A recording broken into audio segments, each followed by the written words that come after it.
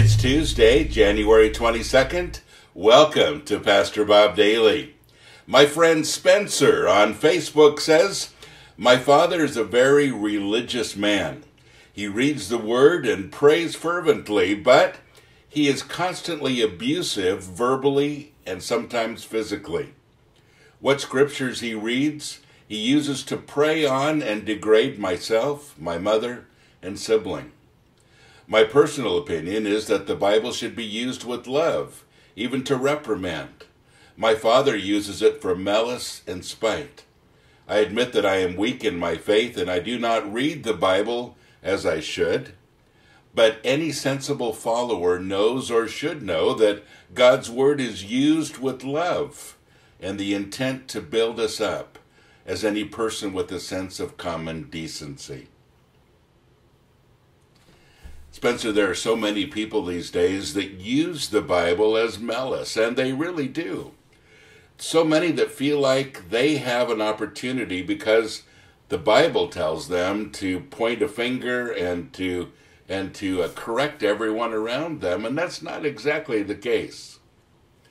You know, Jesus himself said that the foundation of everything we do is love. It's, again, the greatest commandment. Love the Lord your God with all your guts. It's a Pastor Bob paraphrased.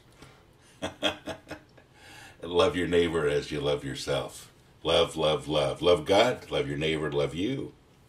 And that was what Jesus said. That's what he felt like was the most important thing. Not just because it's important to love, but also because it's important to interpret everything through the eyes of love. That means the Bible as well. And when you begin to read the Bible through eyes of love, you get something a little different. You know, my personal prejudice can make me see anything. Seriously.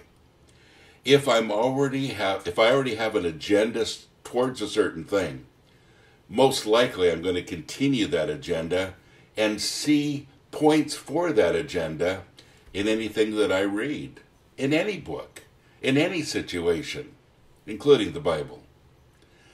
Is that actually what the Bible is saying? Does it tell us to have malice? Does it tell us to be verbally abusive to people and justify it with Scripture? Absolutely not.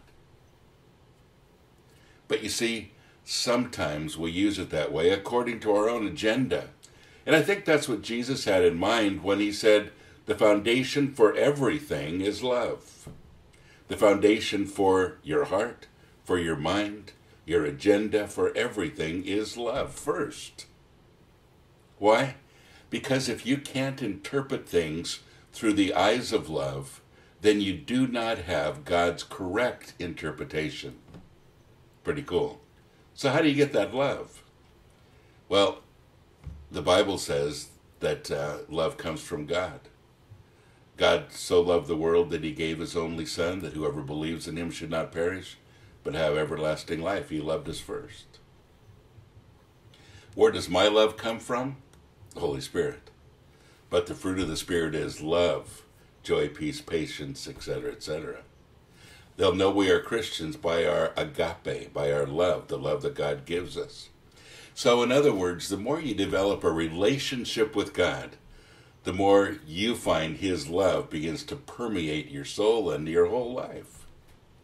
And that's what begins to allow us to interpret these kinds of things correctly. Love, love, love. Love God, love your neighbor, love you. So that's where we start. And Spencer, I'm sorry that you're going through that with your father, and I hate to say it, but I know a lot of people who are like this.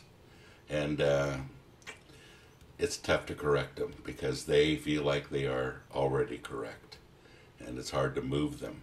But Spencer, you don't have to follow in those footsteps. And by the way, I think my faith is weak sometimes too. That's why we all need God's strength in following him. But Spencer, you don't have to follow the same route. And you can be a beacon of love to your family and to those around you if you see the problem with this and you correct it. And when you correct it, at least you can pass it on to your mother and sibling and to your friends and your family one day. That's the important thing. Love, love, love. God bless you. Have a great day.